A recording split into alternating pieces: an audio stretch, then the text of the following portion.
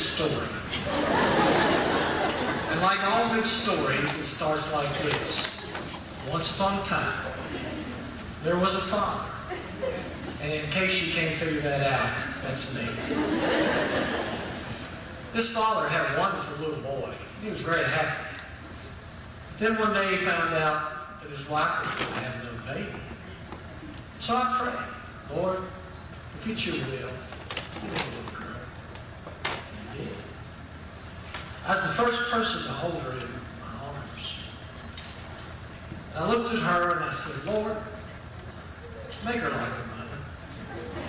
And he did. She was loving, giving, so good and so kind. But then I realized I was getting left out.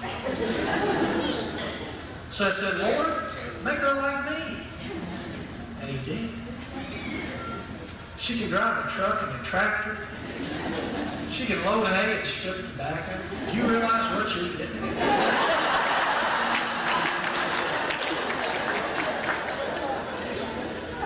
But at the same time, she was opinionated, and emotional, and hard-headed. So I said, Lord, that's enough of that. Make her like you. And he did.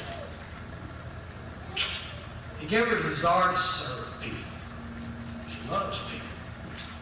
She gave her life to being a nurse. She's brought people back from the dead. And she's held the hand of people and breathed their last breath. He gave her a heart for missions, and she's trekked all over the world. Pushed canoes up swollen rivers and laid on the floor while bullets whizzed outside so she could tell people about Jesus. But still something was missing. So I said, Lord, make her happy. And she did. You see that look on her face? I never saw that until she met you. And I'm grateful. Today I'm giving you the best thing I have to give. And I just wanted you to know before I do that how hard me and God's worked to get her ready for it.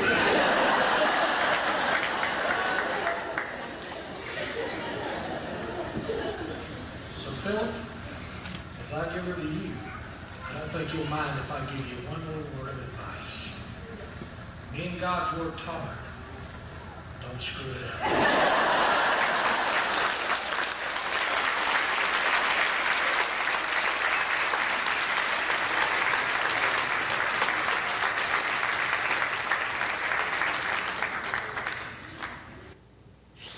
You know, as I watched that, I obviously thought about my little girls and one day having to make a speech of that magnitude. But actually why I played it today is because it's how I feel about our transition. I feel that way about you, just the way that that father felt about his daughter. I felt like God has done so much within us. God has really rescued and really transformed and built up and created so many amazing stories right here in this room.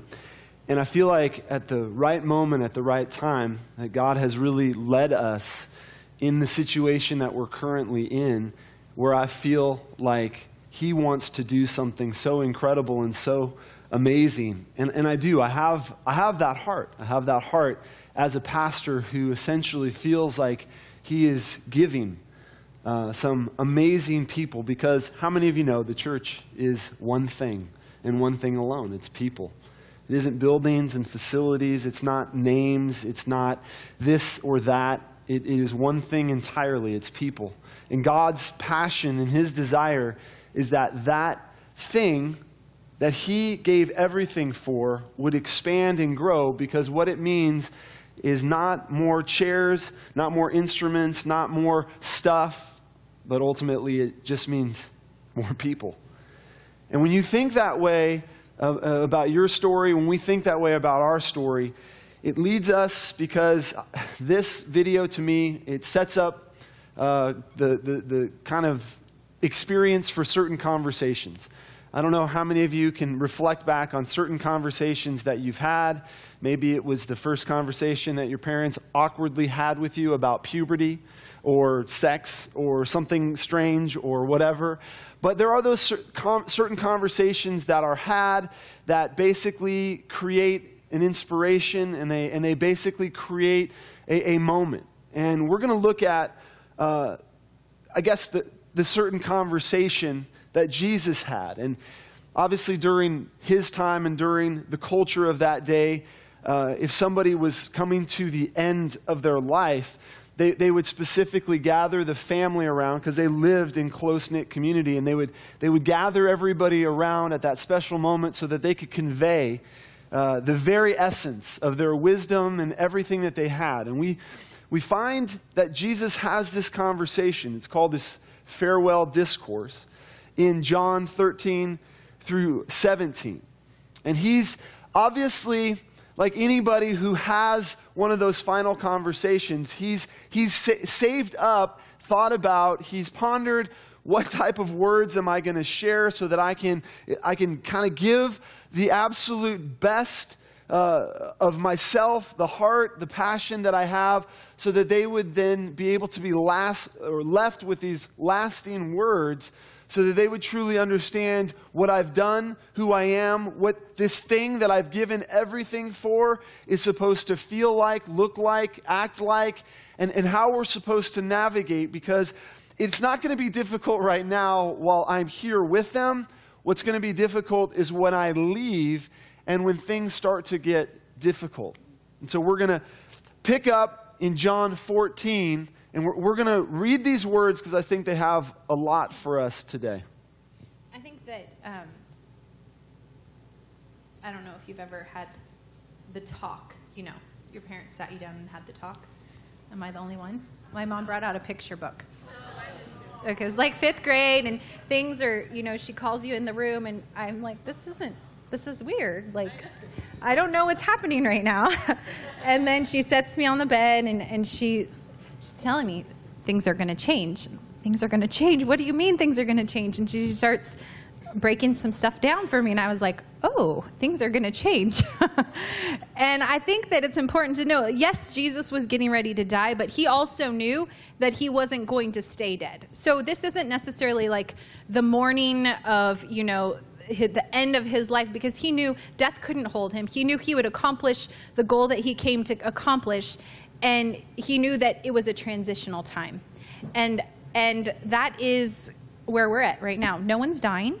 Today we are, you know, no one's dying. No one's dying aloud at all, ever. But what's happening is change is coming. And I feel like when Jesus brought the disciples together, they're just going along their normal business. Things are great. They're healing people. They're seeing miracles happen. They're starting to spread the word. I mean, when they go into a town, people know who they are. They've been they've been fishermen. They've been tax collectors.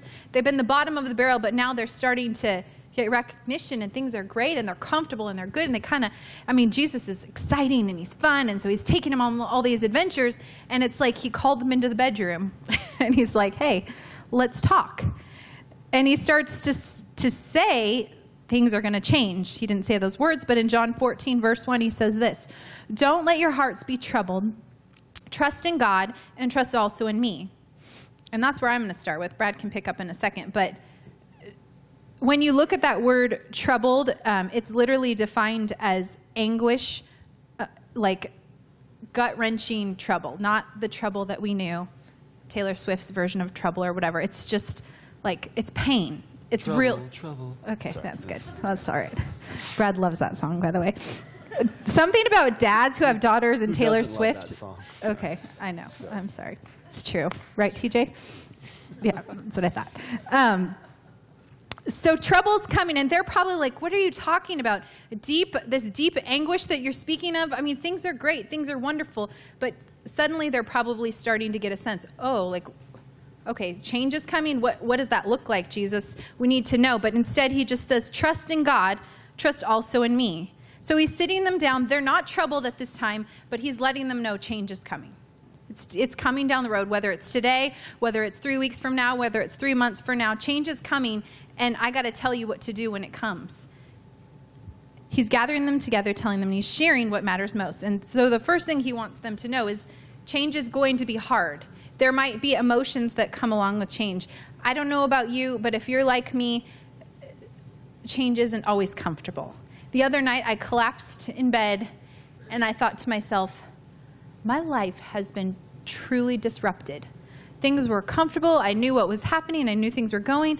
But no, now, like, I'm tired. This is uncomfortable. This is disrupted. But oh my gosh, the conversations that I had today were nothing else, nothing short of God ordained. I walked in completely throughout my day aware that God is alive and I'm alive and I'm tired and it's uncomfortable, but he's alive and he's doing something big in my heart. And I know that he's doing something big in Brad's heart. So I feel that churning of discomfort, and he's telling them change isn't easy, but trust. First he says trust in God. They know God. They've been brought up in their Hebrew tradition to know God. They know his word. They know him from the Torah and all that they had studied. And then he said, trust also in me. And I feel like at this time, if Jesus had like an iPhone or a photo album or a scrapbook or something that he could whip out, he probably would whip it out. And he would probably flip to the page where he showed them when they all had turned water into wine. And they're at that wedding and he's remembering, like, remember when that happened? And then maybe he'd flip the page to when Jairus' daughter was dying and then they were like walking to her house and this lady who had an issue of blood just touched their garments and then she was healed. And then Jairus' daughter basically came up from the dead, or the time when those guys ripped the roof off the house and the lepers were cleansed, and all of these things he's flipping through and saying, trust God, trust what you know, but don't forget me. Don't forget what I've taught you. Don't forget what we've walked through. Don't forget the lessons we've learned. You just have to trust. So when that anguish and when that discomfort and when it comes, go back to what you know. Go back to his word. Go back to the things you've seen me do in your life. And I think that bears true in all of us. When change comes individually, when we walk through things that aren't easy, when emotional trouble comes and anguish comes and discomfort sets in, the only thing we can cling to at that moment is trusting God, what his word says, and trusting what we've known. And looking at the things that we've seen. I mean, when Desert Vista started out as a church, they were a couple years ahead of the two separate churches, the Life at Scottsdale, and they saw God provide majorly in financial ways and miracles and transitions of leaders, and God be faithful year after year, as when it seemed like things might not work out or things were difficult, God was faithful to those people, and God was faithful to us when we planted our church. And we started off in Scottsdale Community College, and we didn't have a band. We had a guy with a guitar, so we put ads on Craigslist, and we found a myriad of people who were talented from all over the valley, and they came together, and then we moved and moved and moved and moved again. And God has been faithful when we've seen people that just met and actually were averted to each other, but then end up together. Or we've seen people walk in the door and walk through. That's Matt and Kristen, if you didn't know. She ran, and he followed, and he got her. He won. Praise the Lord. He won that heart. He worked hard. I had many talks. Kristen, just give him a chance. He's got a good heart. On his moped. But like, we've seen God be faithful, and we've walked through hard days. Your family members have passed away. We've walked through times when you've gotten married and you've celebrated and you've mourned, and we all have, haven't we? So I'm done talking. That's my moment. But we trust God's faithfulness. So the next thing that Jesus says, though, is kind of bizarre. And if you've grown up in church or you've been to in any service before, you may have heard this verse, because Jesus goes on to say, in my Father's house, some translations say there are many mansions. And for a lot of us, if we've grown up in church, we're super excited because we're going to have a mansion in heaven. And that's cool. I don't think that was the point of what Jesus was saying, because it more appropriately is translated this way, that there's more than enough room in my Father's home, or in my Father's house, there is plenty of room. So he's talking about these troubles that are going to come. And then he brings in this weird, verbiage. I'll go on to read, right? So there's more than enough room in my Father's home. If this were not so, I would have told you that I'm going to prepare a place for you. When everything's ready, I'll come and get you, so that you'll always be with me where I am, and you know the way to where I'm going." "No, we don't, Lord," said Thomas. "We've no idea where you're going, so how can we know the way?" Jesus told him, "I am the way, the truth, and the life. No one can come to the Father except through me." So he tells him, hey, this change is coming, and he tells him to trust, and then he tells him that there's a place for them, that there's a place for them. He tells them essentially that it's going to be troublesome, and you're going to get anxious over it, and there's going to be days that are rocky, and you're not going to be so sure. But I want you to know this one thing, that there is a place for you and a place that you belong. And I think when change happens and where hearts get overwhelmed with insecurity, the reason why he says these words is because it's the first thing that we do, is we feel like we don't belong. We feel like, well, is there going to be room for us? I don't know what it will be like. I know that none of you have thought that in this situation. I'm joking. But I do understand and look to the fact that Jesus knew that as well. And he reminds us of where to put our attention and where to put our heart, and to recognize that we will always belong, that we will always have a place. Because it isn't, as we sang, it isn't about just us standing by ourselves. It's also about the fact that he stands before us. And because he stands before us, you and I can have confidence. Because he has a place for us, you and I can have security. Because he's with us. Because he is there. Because he knows our failure and our shame. And he knows our purpose and our destiny. He knows our goods. And he knows our bads. But he knows our goods. He knows what we have. And there's always this time, right? I think if you will reflect back on high school, junior high, of those awkward moments that you felt alone, or some have walked into the cafeteria and you didn't know where to sit, and so you looked around and maybe just felt like awkward and there wasn't a place for you. We can get to feeling that same way, right? We still feel that way, by the way. If we've ever gone out to eat with somebody, or we're meeting a group of people and they're giggling and laughing, and we sort of come up, and whatever, and we're not sure, or even when we start to take the strides of courageousness to meet new people, and we're not so sure because we want to run back to everybody that we know how to have our conversations, And the one thing that I think that we need to recognize is that God injects into us and paints a clear picture that there's plenty of room for us. A, because he knows we're going to go through difficulty and that situation where change is hard. But B, to remind us, here's how you can overcome. Here's how you can overcome. And these are his farewell message to say, I want you to always remember that I am going to have space. And you will never not have a place. You will never not belong, because it's not about anybody else. It's about me. And because of that, and because of my value, because of my love for other people, I have a place for you to fit. Now, will you surrender? Will you allow the anguish, the emotion, whatever you're feeling, to trust me in the change that I have a place for you to fit? And I think when you go through times of insecurity, if you look back, maybe it was in your teen years, or maybe as you're coming into adulthood and you're starting to figure out who you were, always change brings insecurity, because it's not certain, because you've known, and then suddenly something's different. So there's that. But nothing can root you and anchor you more than when your anchor is knowing there's a spot. My name is at the table. I know whenever I go to God's house, there is a seat. It is here. I am always in the family. And God always illustrates that beautiful picture of his family. And Jesus did too. When he told the story of the prodigal son, you all know it. I'm not going to tell the entire thing, but the guy comes, demands his inheritance from his dad, goes out, squanders it frivolously, lives up the high life, the economy drops, and then he's rock bottom, All his fancy friends are gone. The people that were there when he had everything are gone. And he finds himself in the pig slop. He finds himself eating, poor, broke, eating what the pigs are eating, wondering, why am I doing this? I mean, I know I'm not in God. I know I can't be in my dad's family anymore because, you know, I've screwed up royally. I know that I don't have the right to go back because I've ruined. He gave me my inheritance and I squandered it. It's gone. My place is gone.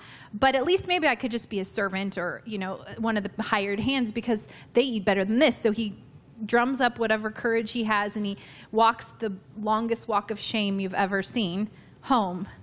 And what does he find? And this is God's family. This is God's way because his ways don't make sense to us. They don't go along with our plan. This is how God's family works. Instead of the dad coming and going, oh, what are you going to do? How are you going to earn this back? The father, what does he do? He runs out. He runs out when he was still a long way off because why does he see him that far out? Because I feel like he's still looking. He's still waiting. He's still hoping that any second his boy's coming home. And so in God's family, that's how it works. And instead of him having to, you know, earn and work and labor, he walks right in. The party is set. His name is at the table. The ring is put on his hand. And suddenly he's found that his place was never gone.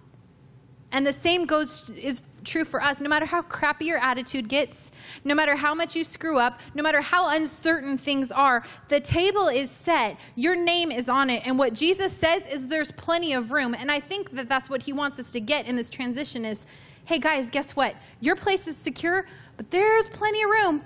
There's a lot of empty seats here. There's a lot of people in this city. Their name's on the table and they don't even know it.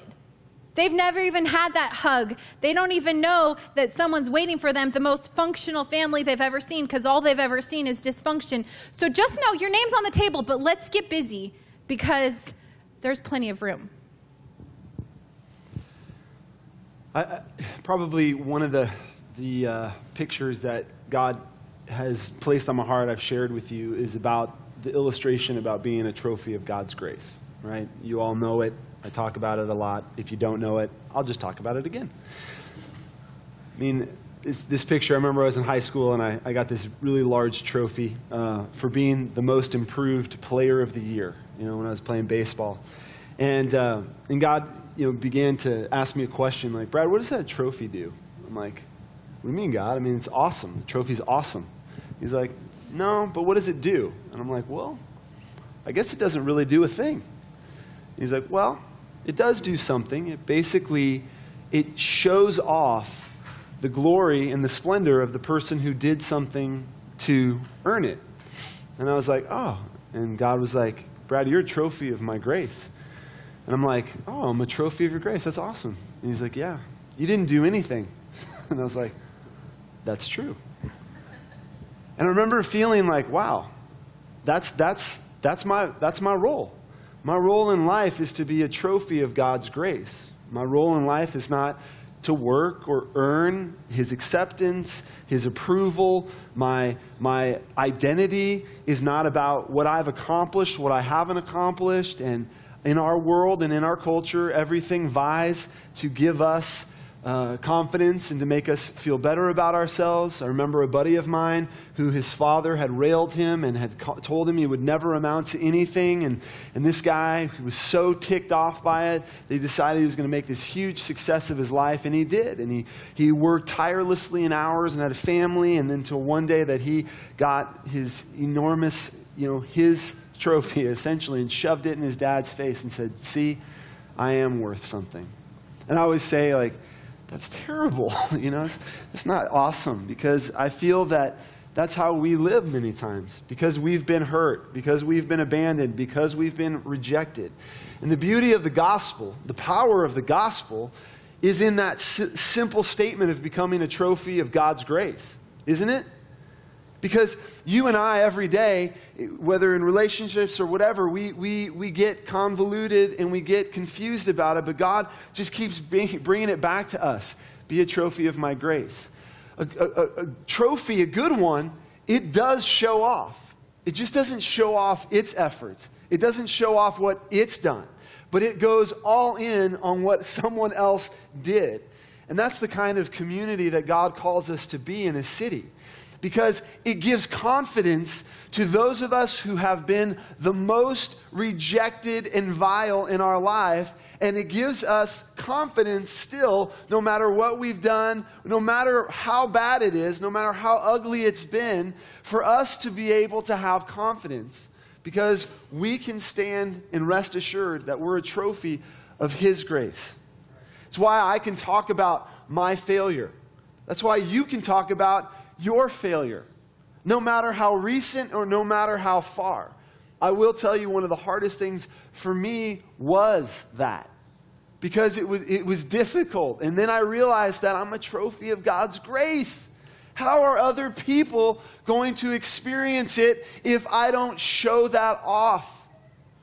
Not show off how miserable I was, but show off in all of that misery, God loved me. God valued me. God cared for me. And God reached out. And He took my trash and He made it treasure.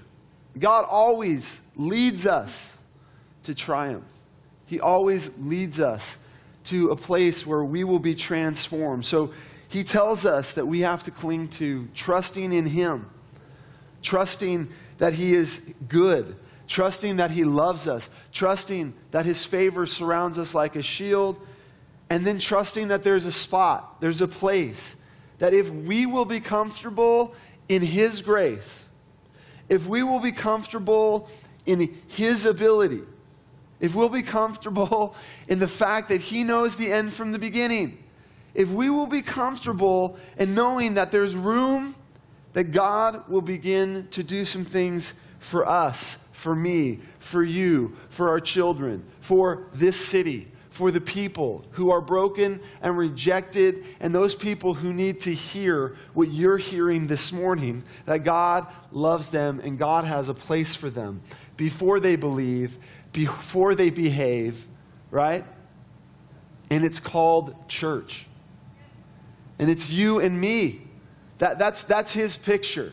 That's what He leaves the disciples with as a last sort of speech, as a way to invest into them. He says, I think you're ready. But don't forget these things.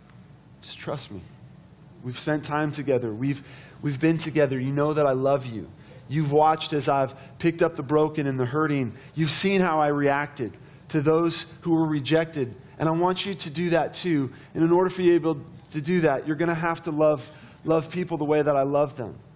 Remember, there's going to be religious things that will come up. You'll even deal with it. There'll be times when you've done some Bible reading and some prayer and went to a few things and you'll be like, I'm awesome. You're not awesome. You're only awesome because I'm awesome. And that's why you're awesome. Don't forget it. All right? And God wants us to be fully confident, fully loved, fully valuable, but He wants us to execute on the gifts that He's given to us as well. He wants us to be utilized. And He will not leave you. He has your back. Can I get a louder amen than that? Amen. He does. Not one of us has to hold our heads down. But in fact, just the opposite is true for us. I believe as a church and as a community that has been through so many amazing things, how many of you are more confident of God's love than you were several months, years, whatever it is? I mean, how many of you would say, how many of you know that I've spoken about that subject quite a bit over the years? It was by design. Hey. It's good. Because there isn't anything. The Bible says in 1 Corinthians 13:8, that love never ceases to be effective. When you doubt or you're unsure of your response, when you're not 100% this or that, guess what? Love never ceases to be effective. When you feel like, because this may happen as you grow, it's happened for me, and I've come in contact with certain situations, and I always go back to, what does love do? How does love act? When you're broken and you're hurt because somebody else has done something to you, how do you respond? How do you react? How do you react? And we've seen that in our marriage. We've seen that in your lives. And it becomes, for us, the simplicity of our last discourse together is to say, you know what? God's got our back. There's more than enough room. There's so many empty seats and so many people that need your story, that need you to step forward and to stand, to open up your hearts, to open up your lives, to open up your homes, to open up your backyards. It's time to get busy because the church is people. Always has been, always will be. It's not about pastors on pedestals or seat stools. Or stools. It's actually about you. This is a moment and a time where you and I, we step forward and fully, with the confidence that God's given to us because of his value and his worth, we begin to lift our eyes to look out and say, God, use me. God, lead me. God, guide me. God, open my life in all of that I've been through, in every situation, in every circumstance, so that I can love other people and I can see people come to know your love. It's pretty simple. It sure gets convoluted quite a bit. But if you ask me, Brad, what are you about? What is your family about? It's about love never ceasing to be effective, so that we can begin to lift up some people who feel broken and bruised, invite them into the family, have a couple parties with them, enjoy some life, and watch their gifts be reproduced, so that we can see our city transformed by the grace and the love and the goodness of God. Are you with me? Yes. So, do you have anything else that you want to? I think the only thing that Brad has said over the years, and we were like thinking about what we were going to say today, and we thought we'd like go through every Bradism, you know, like his throw the hand, and he loves when you remember them, because if you forget, apparently it's not good. I learned the hard way. He's like, don't you remember all of them? So we have told you to throw your hammer. Oh, so we're going to talk about them. We have told you to get your shift together.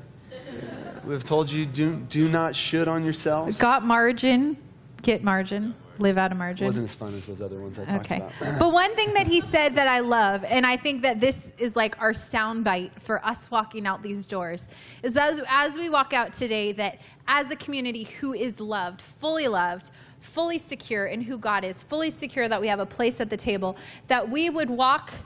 Do you guys know what I'm about to say? Except for Betsy, who has the notes in front of her. We would walk like John. Oh my gosh, they don't know it. You haven't said it. John Travolta. And serve like Mother Teresa. Wow. My mom does this sometimes. She goes through like her I'm thing. not sure. I mean, there's probably quite a few who don't know who John Travolta is. Okay, so why would we walk like John Travolta? What does he do? Because I didn't invent this thing. John Travolta was awesome, and he walked down the street. He was like, with some he swagger. had like some swag, yeah. So we're asking for swagger and confidence, and then to serve with the heart that is compassionate and loving and lifting and builds up others. And we love you guys so much. We are excited. Obviously, next week we are going to be in the Performing Arts Center, and what we're asking every one of us is to come early, come excited, come with smiles, come with confidence, come ready to worship, come ready to give your hearts, come ready to hang out. Come ready to invite somebody to lunch. Come ready to see. Because this is what Jesus always said to the tax collector and the broken and whatever. He always just said, come and see. And that's all we're desiring is for you and I and all of us to just come and see and to be able to realize what God has in store. So, in our heart, one more thing that I just thought of is it's so when you're proud of someone and proud of who they are and their heart, like especially if they're your family, it's like, my mom's in town, my brother's in town, I can't wait for you to meet them. And I think that Brad and I feel that same, like, I can't wait for you guys to, we've been bragging on you. So live up to it, okay? It was funny for those of us who were at the baseball game yesterday. You know, there was a little bit of of, we had kind of a little event to bring some people together, and we're going to have another sort of dinner tonight right here, and everybody is invited to come and kind of hang out. But I noticed that we sort of, the adults are kind of like, just a little, it's that awkwardness, like, like the school dance or the cafeteria. But my son Jackson, he runs up to every person and he hugs them and he shows them his ninja moves and he like spins and then he's hugging, and I'm like, I love that kid. That kid is awesome. So what I want is for you to show off lots of ninja moves. Your ninja moves. Yes. And I want you to hug some necks, and I want you to be able to step out in the full confidence that you are a trophy of God's grace. Amen? Yes. Let's pray. Heavenly Father, we are so incredibly grateful for all that you have done and you're doing in our lives. God, I'm so thankful for the message of the power of your unconditional love. I truly am. This is not just words that we sing, just saying, Jesus loves me, this I know. But God, I know that. And I ask that you would embed that into our hearts. Because knowing it fully, experiencing it at the depth of our emotion helps to get past the pain of where our parents have rejected us, where people of importance have let us down and said things. God, your love, the fact that you are a Father that is good to us, man, that helps.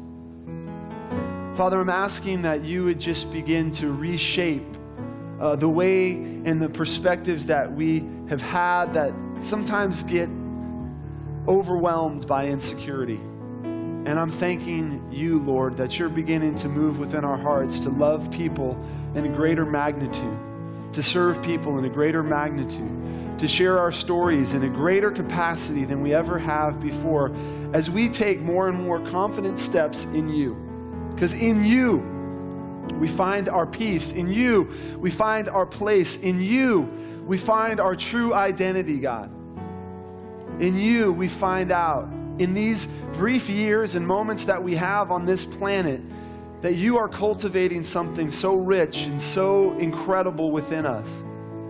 And God, we want to be in on what you're doing because you are all about love. And God, we are thankful for your grace. We're thankful for your mercy and passion to treat us better than we deserve. And we're ready to lavish it on others and to be able to seize the fullness of what you want to use our lives for in this day and in this hour. In Jesus' name. And everyone said, amen. Someone whisper.